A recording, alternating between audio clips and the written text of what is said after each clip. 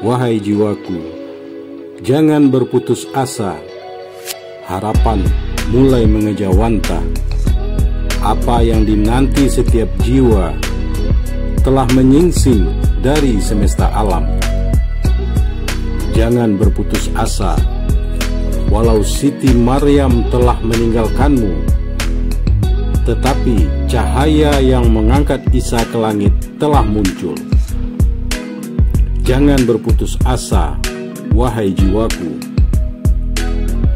Dalam kegelapan penjaramu, Sang Raja yang membebaskan Yusuf telah tiba. Yakub telah muncul dari balik hijrah kebuntuan.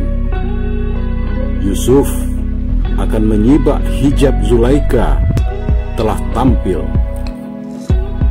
Wahai engkau yang sejak malam hingga fajar memohon, Ya Rob, yang Maha Rahman mendengar rintihanmu, dan Dia telah datang.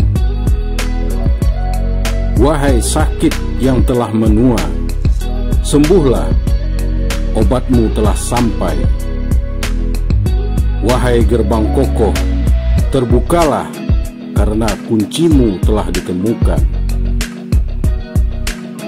Wahai diri yang berpuasa, menahan diri dari segala hidangan di meja terhormat, berbukalah dengan gembira, karena hari kemenanganmu telah dimulai. Kini, heninglah,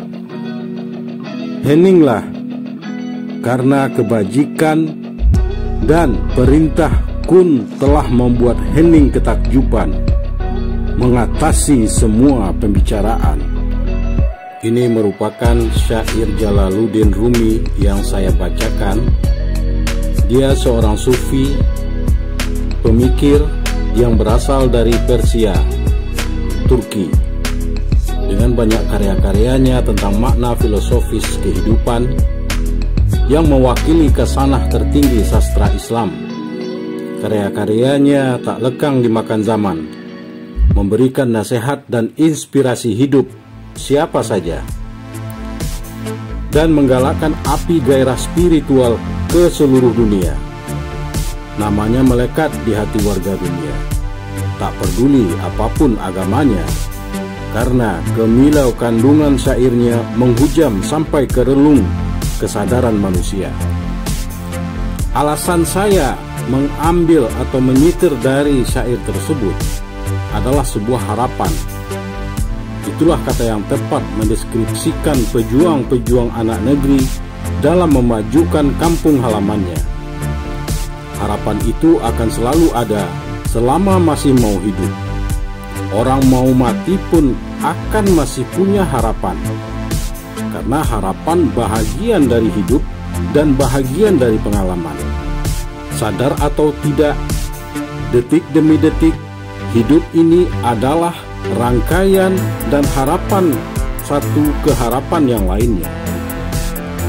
Jika disusun riwayat hidup ini, semua kisah hidup yang dijalani merupakan harapan-harapan yang terpenuhi maupun yang belum terpenuhi. Seorang akan sadar punya harapan bila sudah ada benturan dalam hidup, karena tidak tahu apa yang akan terjadi besoknya, terpenuhi atau tidak.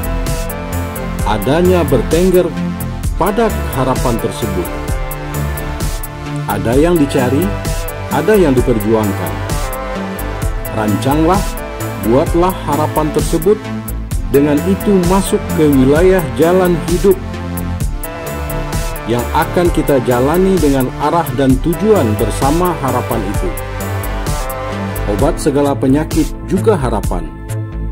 Selama masih ada dia sebagai eksistensi hidup, selama itu pula rasa optimis kita untuk sembuh akan muncul.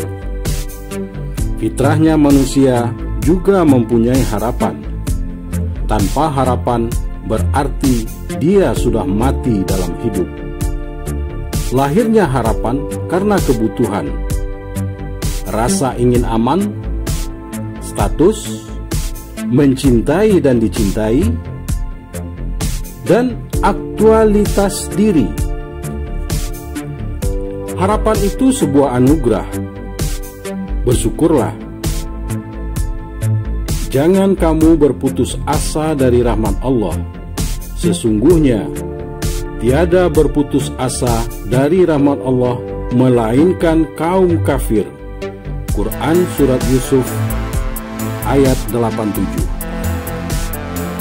Orang yang berputus asa digolongkan kepada orang kafir, dan Allah sangat benci akan orang tersebut, karena yang namanya kafir adalah orang-orang yang menutupi kebenaran.